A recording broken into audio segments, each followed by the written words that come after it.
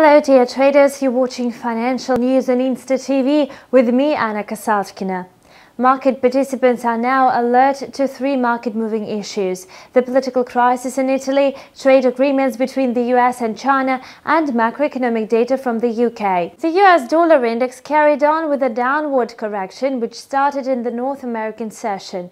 Today the index is trading close to 93.40. Experts say traders are ready for bullish bets on the US dollar. Tomorrow, market participants will absorb the minutes of the latest policy meeting of the Federal Reserve. Meanwhile, the US dollar was trading flat across the board in the Asian session. The dollar-yen pair is hovering around 111 points. Interestingly, the yen opened the Asian trade on a positive note. Bank of Japan's Governor Haruhiko Kuroda told the parliament on Tuesday, "We will patiently pursue powerful monetary easing." End of quote. The policymaker confirms that the domestic economy benefits from the current ultra-easy monetary policy. Experts assume that the Japanese yen is likely to weaken in the near term. Meanwhile, other major currencies are taking advantage of the greenback's temporary correction.